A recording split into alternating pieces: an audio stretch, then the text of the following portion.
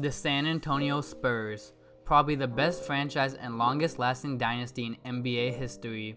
This huge success is due to their amazing ability to find skilled players late in the draft and progress them into stars. They selected Tony Parker with the 28th pick and Manu Ginobili with the 57th pick, two future Hall of Famers. With Kawhi Leonard gone, expect someone in the organization to step up and be the future of the franchise. Let's take a look at how DeJounte Murray can be that man and have a bright future in the NBA. What's up YouTube, it's your boy SD back with another video, and let's get into it. This offseason, the San Antonio Spurs let Tony Parker leave to Charlotte and were not concerned at all. This is because they have a young point guard on their team who is currently better than Tony and has the potential to be special. That point guard's name is DeJounte Murray. He will be the starter in San Antonio this upcoming season, and that will mean great things for the franchise and him. With his playstyle and build, he has the potential to be like Walt Frazier.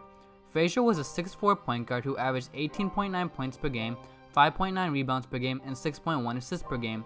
Frazier was known for his quick hands and is referred to as one of the best defenders in NBA history. Murray is similarly built, being 6'5", a good rebounder, and like Frazier, a great defender already in his career.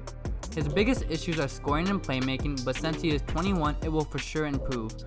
You can already tell he's improving his game as a whole, as his points, rebounds, and assists per game more than doubled since his rookie season. After All-Star break, he started turning into a solid starting point guard. This is apparent because if you take a look at his stats, there's huge increases. Before All-Star break, he was averaging 7.1 points per game, 5.3 rebounds per game, and 2.8 assists per game. After All-Star break, he was averaging 10.5 points per game, 6.7 rebounds per game, and 3.1 assists per game. This shows he took a big jump after the break and he was rewarded with a starting point guard job. Now you may be thinking though, other than rebounding, his stats really aren't that amazing. The thing about San Antonio Spurs young prospects is that they take time to develop. In Kawhi Leonard's second season, he was averaging 11.9 points per game, 6 rebounds per game, and 1.6 assists per game. Those stats are nothing eye-popping. To be honest, they're very close to Murray's stats after All-Star break. Fast forward to Kawhi's 5th season, he's a 20 point per game scorer in the MVP race. The San Antonio Spurs are famous for this as they give their young prospects time to develop into stars in the league. With DeRozan and Aldridge on his team, he'll be able to have time instead of being thrown straight into the fire like many other young prospects. His work ethic is amazing, even catching the eyes of LeBron James. He has been working all summer and does not believe anything is impossible.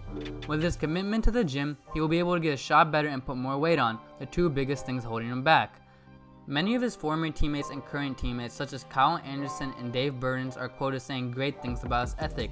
On top of that, Greg Popovich is a perfect match for his work ethic as he can progress him into an all-star level player. The two things that separate Murray from the rest of the point guards in the league is his ability to rebound and play defense. He has a defensive box plus minus at 3.4, which is amazing.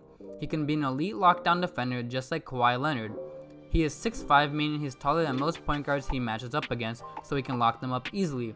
Along with guarding points, his height allows him to guard shooting guards, so he can take the opposing team's best guard nightly. He also has quick hands, which led him to gain 1.4 steals per game last year. With more minutes this upcoming season, that number should go up. He is also an elite rebounder, grabbing 5.7 rebounds per game last year.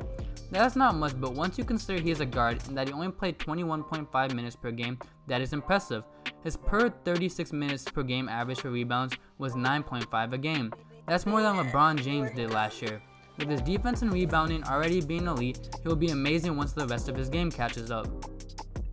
Keep an eye on DeJounte this upcoming season. With Kawhi Leonard gone and an open opportunity to be the future for the Spurs, expect DeJounte Murray to take over during the next few years. He will make a ton of progress over the next 5 seasons, and by the prime of his career, he will be an all-star point guard while being on the all-defensive first team. Expect great things out of Murray moving forward. Thanks for watching. Don't forget to like the video, subscribe, and hit the bell to get notifications for when I post. And check out my last video. I'm out.